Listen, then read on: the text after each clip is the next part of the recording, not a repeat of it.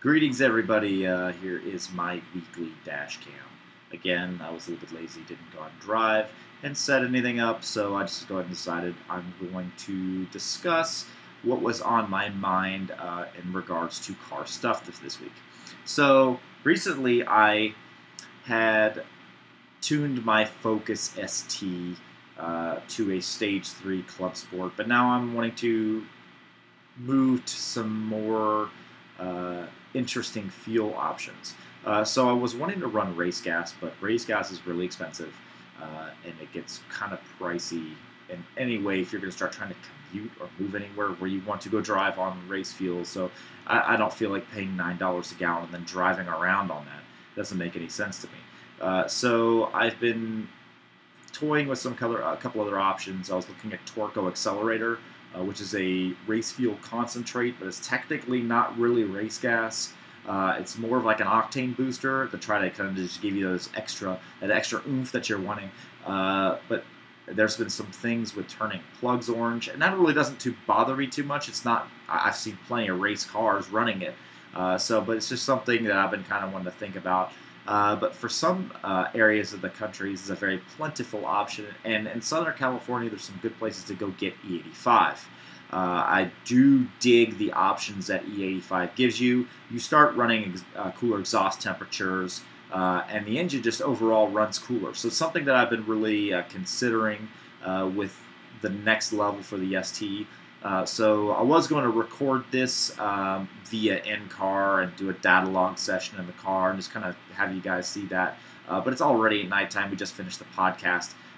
So now that that's done, I'm going to have to find a nice quiet time this evening to go do a data log in the car. Required every single time I send something to the tuner via the Cobb Access Support with Mountune. So that's going to be next on my agenda. I've already eaten dinner, so now it's time to relax and go do fun car business.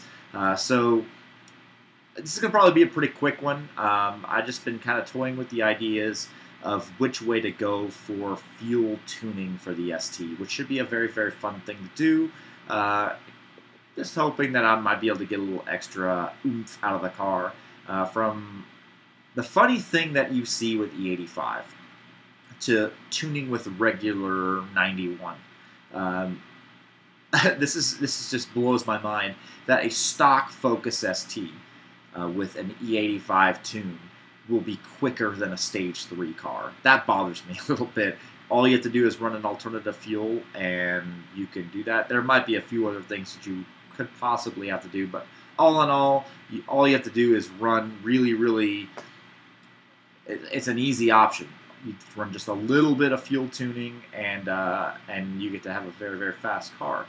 So I'm trying to imagine what Stage 3 plus E85 is going to be like. From what I'm hearing, if you run allegedly run an aftermarket downpipe, sport cap downpipe, that it doesn't really do anything because on E85 because you're running such cooler exhaust temps, which is one of the major benefits of running a aftermarket downpipe on turbo cars. So it's there so I can enjoy what I'm running on 91 maps. Just now I have to start doing math at the pump. I don't want to be doing math all the time, but you know what? I'm going to have to live with a new option, so it should be kind of fun and something very fun to think about. So please, if you guys are experts on this subject, please hit us up on the Canada Tub Facebook page. Sound off in the comments below for what your experiences are with the subject, how you feel about E85, how you feel about race gas, how you feel about Torco. See what you guys think. So I'm going to go break from here and go find a quiet stretch of road, allegedly to go do a data log. So I should be good to go with that, and I'll see you guys next week.